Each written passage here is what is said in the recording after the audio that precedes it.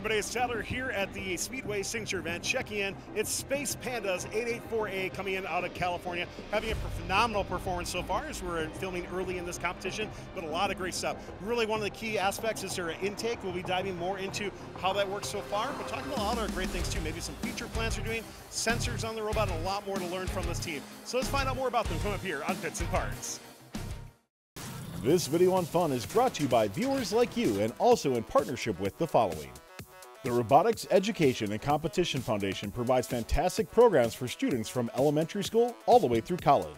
These include VEX, aerial drone competition, online challenges, JROTC, girl-powered, scholarships, certifications, and so much more. To discover these exciting opportunities, visit recf.org and get connected. Reese, let's start talking about the intake. You and Charlotte, you're the whole team. You put in so much into this. We were talking earlier that you're a garage team just working out at. I love the whole vibe that goes into it. So let's start talking about your intake, and we'll kind of work our way up through different aspects of this robot. Yeah, okay. So let's just talk about some random little interesting things about our intake. So first thing you might notice is we have a very steep intake. I think it's like 50 degrees or something. So, what that allows us to do is shrink our robot down a lot. So it's very short in length.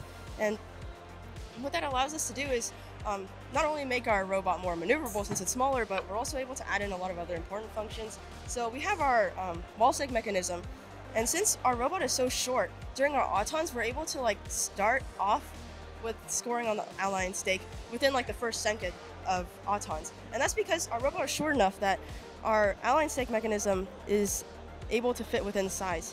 So that's a very big strategical advantage for us. And some other ways that we shrink our robot, just to briefly go over, we have our drivetrain at the shortest possible. I think it's 25 long with just the C channel, and then plus this funnel maybe 28 long.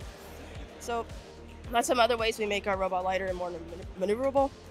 And then some other interesting parts, because our intake ramp is so steep, we used to have issues with dead zones at the bottom of our intake when we were trying to get a ring up.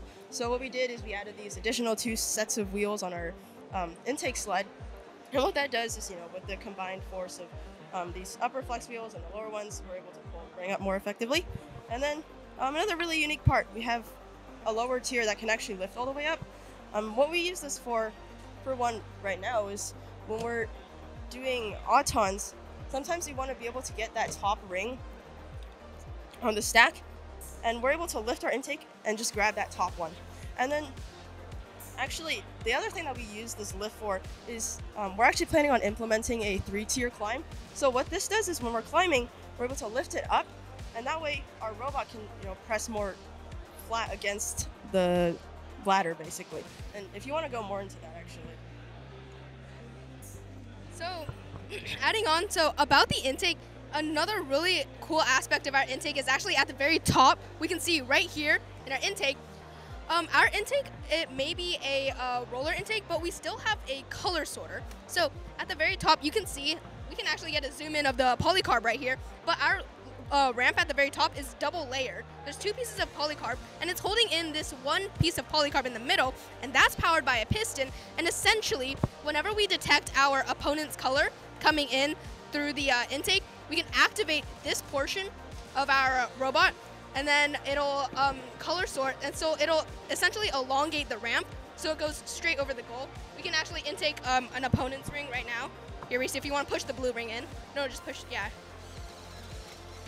You can see how the polycarb activated, right? That's how we color sort. And then moving on, something else that's really special, in my opinion, is how we use the polycarb. So you can see our doinker, there's no C channel or L channel on our doinker at all. So the entire structural support of our doinker, or whatever you want to call this, hood, I guess, is entirely made of polycarb. And this keeps it lightweight and very efficient and small and compact, so we don't waste as much space up in there. Did you have any challenges with using polycarb for structural elements, like that as you're experimenting with it, or any advice maybe for teams who might want to try doing something like that? Yeah, of course. So polycarb, it's really difficult to get accurate, right? And so what we do is, or what we find works a lot of the time, is that you can actually get a piece of graph paper, and each graph paper or each square on our graph paper is half an inch, I think. No, a quarter of an inch. And what you can do is that you can scale and draw pieces on the polycarb. And what you do is you can line up the polycarb and you can like kind of trace out a shape. And then from there, it's really easy to hand cut from there because especially because we don't have a lot of like laser cutters in our garage. I mean, we have the hand snippers. And so it's really accurate if you like line it up with the graph paper. I think you just made hole counting for polycarb. Oh, yeah. Pretty much, so. Yeah. No, that's really cool. You know, looking at your robot, we talked about like, you know, looking at doing a level 3 climb in the future as well. Any other feature improvements you might look at doing? Yeah. So I know like we talked a little bit about the level 3 climb, but essentially what we also want to try and do is we want to make our robot like shorter as well, because we want to implement either like a passive level 1 hang or a really cool like 10-second level 3 hang, but our robot is like a little bit taller. It's like under the first tier, so it's not really easy to activate something to hook on at the very top because like we're essentially a little too close. So I do want to focus on like maybe compacting our robot even more, even though we're at like the minimum length right now. I want to focus more on the height. You have a bunch of sensors on your robot. Are there a couple key ones you want to point out and how they're functioning? Yeah, so we mentioned how we have color sorting on our robot earlier. So how we do that is on our intake ramp, we have 2 optical sensors, if you want to point them out. We just have 2 for redundancy. So when we're intaking a ring up, we're able to detect what color it is. And so sometimes we have discrepancies between the 2. And so what we do is we just take the data that we get from the top one because it's the most recent. And so that's, you know, allows us to decide whether or not we want to trigger this color sorter.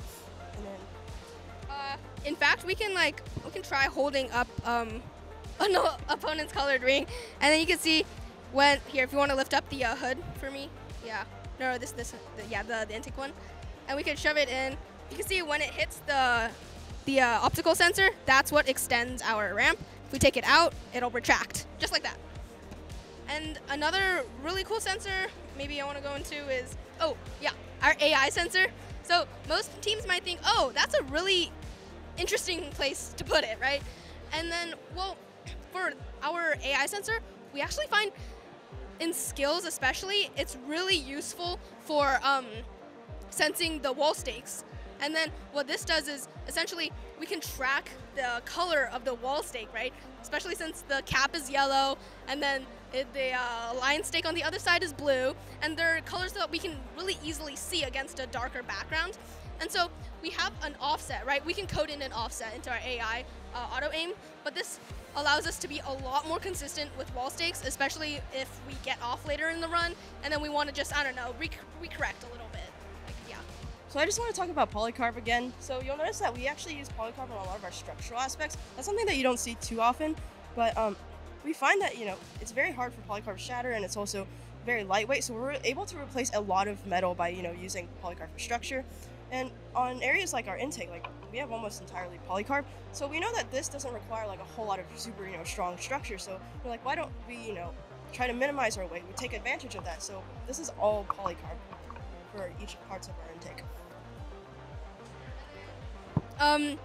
Yeah, just to reiterate what we said, like you can see our whole arm is polycarb. This has a lot of give, especially since when you ram into the corner, you like, I don't know, when we previously had C-channel arms, they bent a lot.